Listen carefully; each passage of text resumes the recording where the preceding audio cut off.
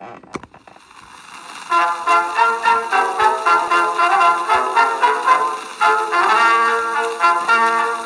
I went down to New York town, I didn't wear my gingham gown, but dressed myself up swell, just like a city belle. Then I began to plot and plan the way to capture every man. The first sweetheart I had was a Cockney English lad. His dialect was quaint and queer, as he softly whispered in my ear. What-a-ho, Molly, stop your blooming jolly.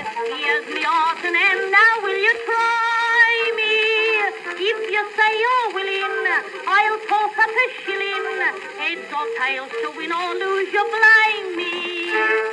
Tails it is I lose ya, seems to quite amuse ya. Smiling when we ride, sure to frown. Might have been me widdy, might have had a kiddie. Goodbye, Molly Brown.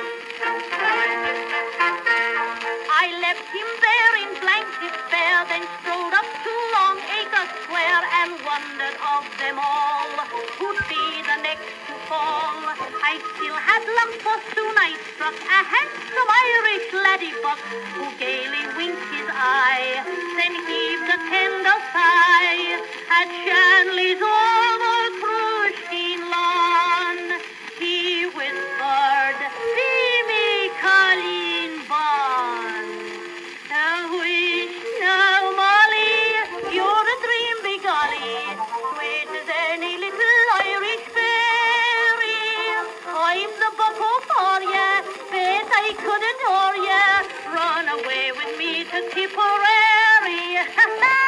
Laugh, you little divil, you know I'm on the level. Molly, if you're going to throw me down. Sure, there's others in Killarney who's just a bit of blarney. Goodbye.